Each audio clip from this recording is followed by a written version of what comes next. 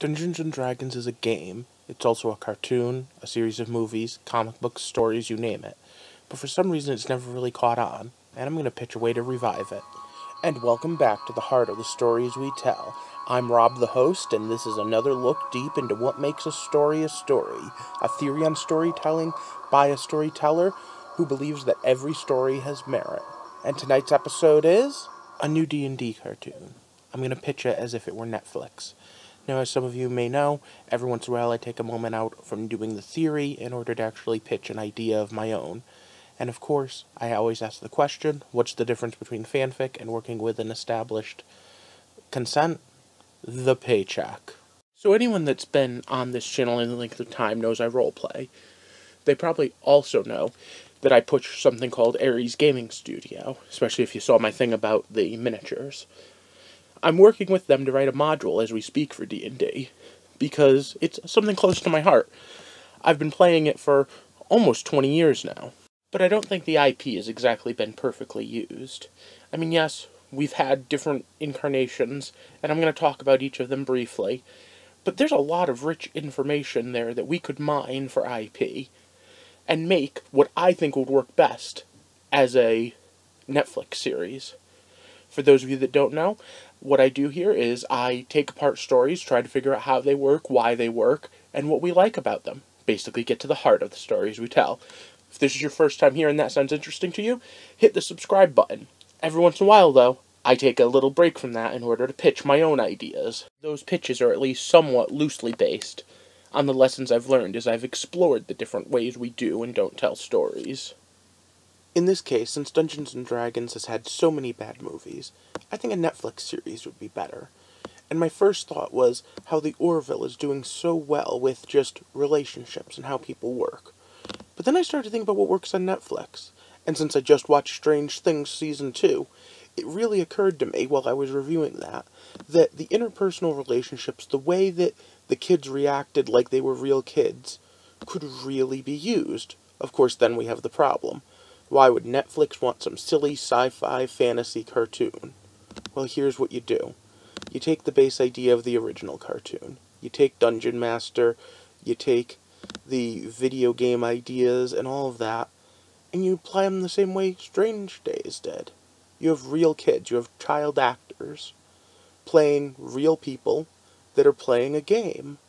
And you do it as the game.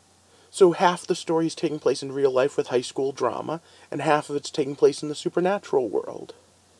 Now, one of the biggest problems I have with the way D&D is portrayed in the popular fantasies and popular TV shows is the idea that there aren't women players.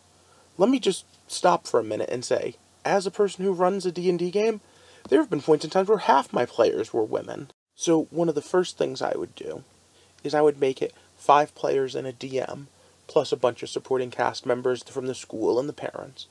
But of those 6 people, at least 2 of them would be women, girls, who play the game. Why? Because we want to destroy stereotypes. And I know people who are sports fans, people who played sports and D&D. There's no reason these need to just be geeks. Realistically, we can just make regular everyday people who then have these avatars. And you know what? In the modern world, we already have stories like that. Look at the new Jumanji movie. It's the same thing with a video game, but instead of doing it as a video game, we put them into a fantasy role-playing game. And we have actors and directors that play these games, for God's sake. And that's the first thing you need to do, really. You need to get people who are passionate about it. We have plenty of source material. We could make it a true fantasy. We can make it cyberpunk fantasy. We could make it interchangeable. We could even have each season be a different campaign so that we can showcase different campaign settings. There's plenty of stories we can draw from that they can reference that would be like little tiny commercials inside the show for books that they can go out and get. And all you need to do is have believable characters, and you have 2 sets. You have the main characters that are regular on TV, and these are, like I said, mostly child actors because they're going to be going to high school. And then they deal with their problems by coming to the escapism of the D&D world. And in the D&D world, you have them be animated. You have the child actors do the voiceovers of their characters, but then you have other people, especially bringing guest stars, to do voiceovers for other characters, the NPCs they meet, the story they play. And you can even do this in such a way that you have interesting, strange story connections. Hey, maybe if they're dealing with a bully in school, and they're dealing with some sort of villain in the game world, that can help them learn lessons on how to deal with people in the real world. You know, kind of like why we tell stories to begin with. And I don't know why Netflix wouldn't jump at this idea. And it would be a great way to re-encapsulate what was a good concept with their cartoon. Instead of making another horrible movie, make a season of 13, 14 episodes, each about 40 minutes long, throw them up on Netflix, and see how many people watch it. I bet you if you could get some good writers, you could manage to pull off an excellent story. And here's my quick, just down and dirty idea of how I would do it. Our 6 main characters would be 3 of them sophomores in high school, one of their younger siblings a freshman in high school, and one of them be a junior or senior in high school. I would have them dealing with normal problems, going to parties, all of that. But every Thursday night, or every Friday night, or whatever, maybe every Saturday night, they get together and they play Dungeons & Dragons. And one of them is always the GM, and 5 of them are always the player. And they argue, and we get nice little pop culture references and jokes, because, well, that's what happens and people play the game anyway. And we even get people doing silly stuff like, oh, dude, you totally just stole that from Lord of the Rings. And we create realistic characters. They aren't all nerds. There are people who like sports, people who don't like sports, people who get on each other's nerves, people who play video games, people who complain that the other people play video games too much.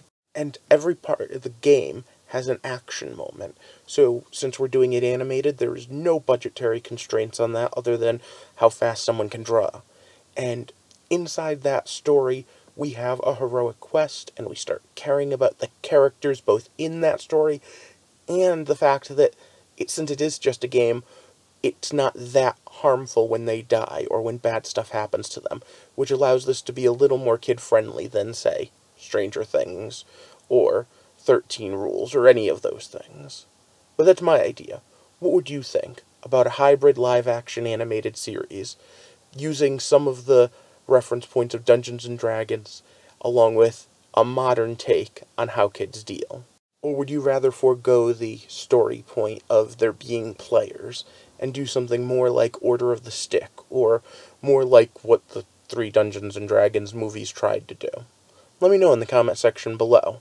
Since this month is NaNoWriMo, I'm going to be doing slightly shorter videos because I'm working on a story. In the meantime, if you liked this, and I hope you did, hit that thumbs up and share the video. If this is your first time here, subscribe. I try to dissect stories normally. I try not to go too much into making up my own idea of what to do. But when I do every once in a while, it's based on how I dissected those stories, why we enjoyed them, how we enjoyed them, and what we do with them. So, I hope you come on back, and I hope you enjoyed my take on the heart of my own story idea.